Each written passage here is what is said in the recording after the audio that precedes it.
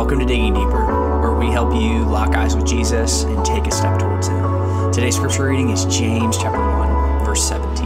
God's word says this: "Every good and every perfect gift is from above, coming down from the Father of lights, with whom there is no variation or shadow due to change." This passage speaks of God's character as well as one of His actions. To God's character, the second half of the passage calls Him the Father of lights, with whom there is no variation or shadow due to change. You can almost imagine the sun and different objects getting in the way, and the way that the sun is moving, and as well as we're moving around the sun, and so the shadows shift and change. But what we know about God is that the word would be He is immutable, that He is unchangeable, that God is perfect in His character and perfect in His actions, and He does not change.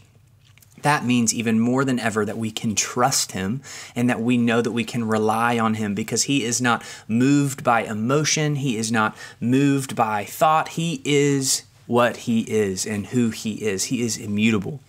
We also see that every good gift and every perfect gift that we experience as humans is from Him. That a good marriage, a good child, food to eat, a house over our heads is a good gift from God. I know we're approaching the holiday season, and there'll be many a gifts given with little tags that say to blank from blank. And if you were to package and to wrap and put a bow on every good thing in your life, you could very easily, because of this text, put to you from God, the Father of lights. That every good and perfect gift comes not from our own hands, but by His providence and His love. Let's pray to this God who is the Father of lights now. Our Father, we thank You for Your word. Pray that by the power of Your Spirit, James chapter 1, verse 17 would change us into the likeness of Christ. Lord, we thank You that You are unchangeable, that You are immutable, God, that You are consistent, steady, and sure, and that we can trust You. And Father, we thank You that every good and perfect gift that we have received is from You.